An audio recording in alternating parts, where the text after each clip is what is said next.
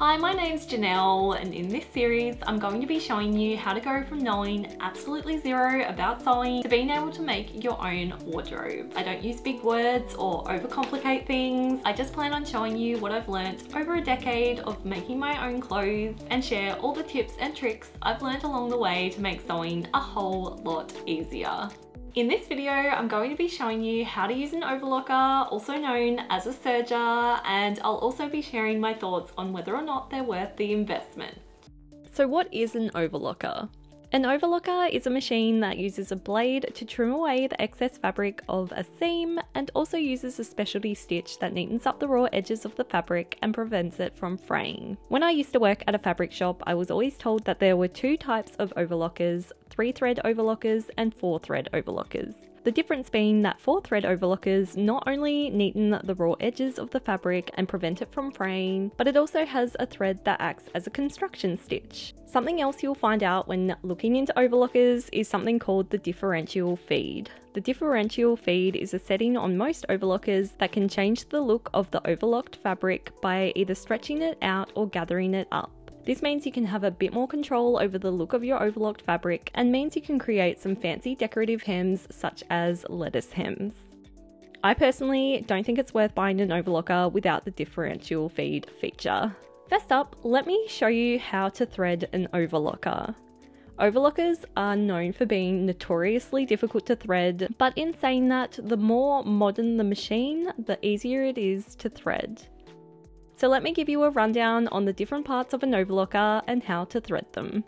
So for my overlocker, and bear in mind yours may differ slightly to mine, we have the spool holders, the thread guides, the tension dials, the presser foot, the stitch length dial, the hand wheel, the differential feed lever, and a front cover which can be removed to reveal the inside of the machine, which we're also going to need to get familiar with.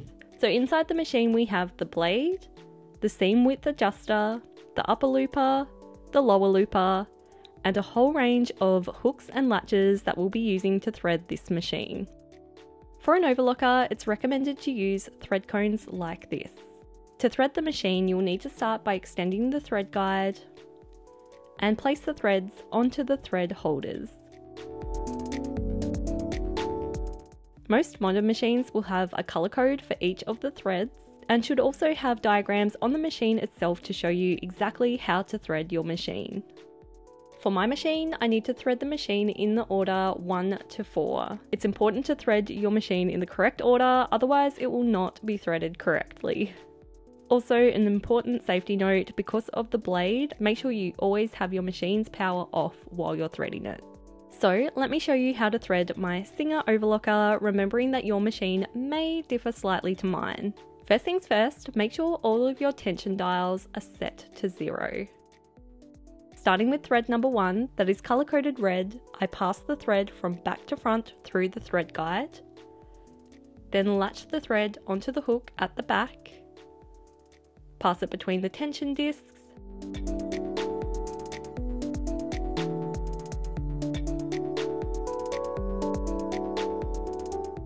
and then pass the thread into the hooks and latches inside the machine as indicated by the red dots. Then lastly, I thread the upper looper from front to back and pull so there is a good 10 centimeters or 4 inches of excess thread. Now I need to thread thread 2, or the yellow thread. Again, like thread 1, I pass the thread through the thread guide, latch it onto the back hook, and then pass it through the tension discs. I then turn the hand wheel so that the lower looper is visible, and then pass the thread into the hooks and latches inside the machine as indicated by the yellow dots.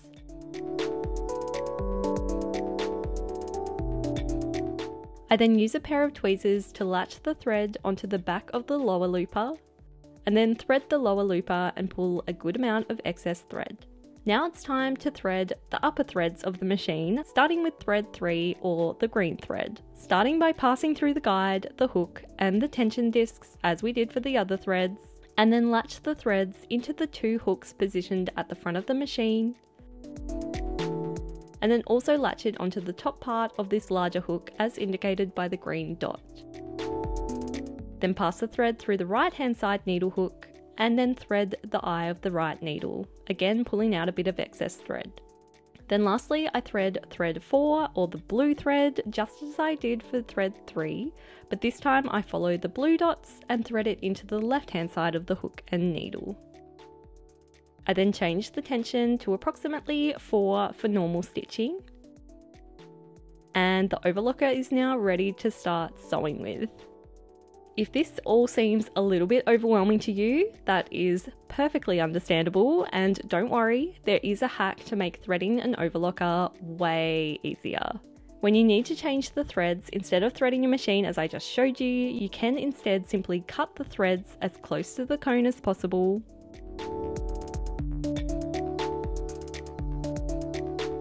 Then tie your new threads onto the old threads.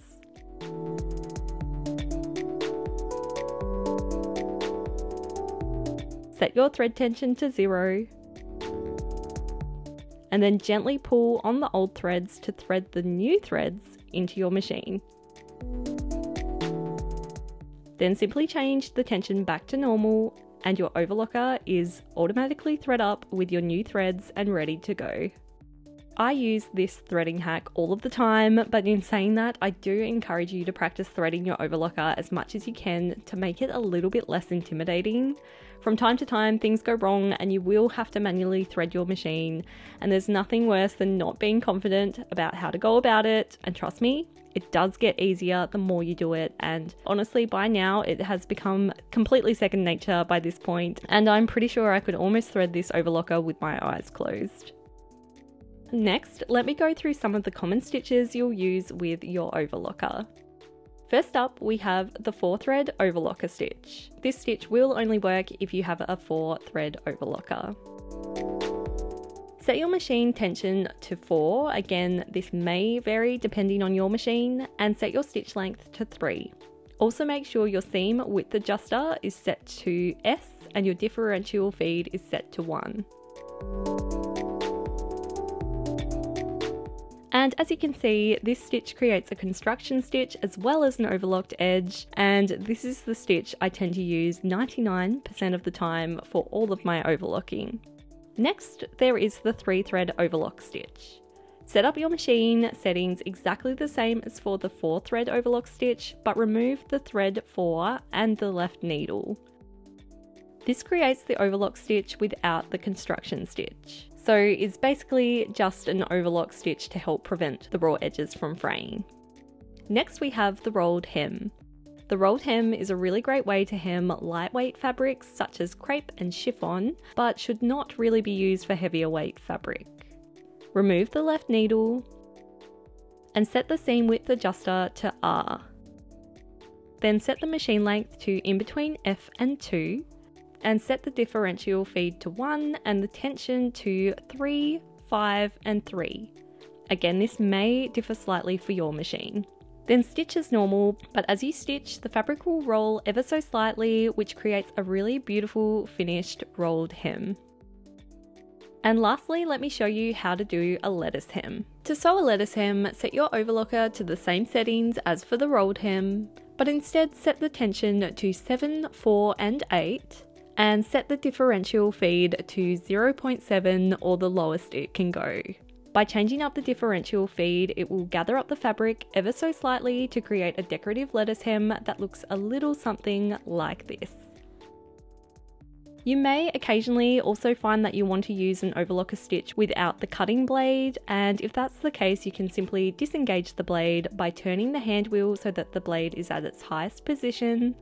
Then push the movable blade holder to the right as far as it will go, and then turn the blade dial away from you until it clicks into position towards the back of the machine.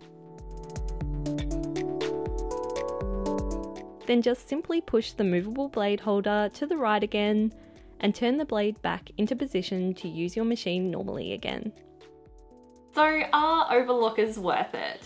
If you're just starting out on your sewing journey, you do not need an overlocker. full stop. Some sewing machines actually come with an overlocker stitch nowadays, which can be very effective, but you can also just simply use the zigzag stitch of your sewing machine to create a faux overlocker stitch. However, if you are starting to get into making your own clothes in a big way and you want to up your sewing game, then an overlocker is the best way to do that, as they'll make your clothes look a lot more professional on the inside and will also make your handmade clothes much more better quality as well, which will therefore help your clothes to last even longer than they normally would.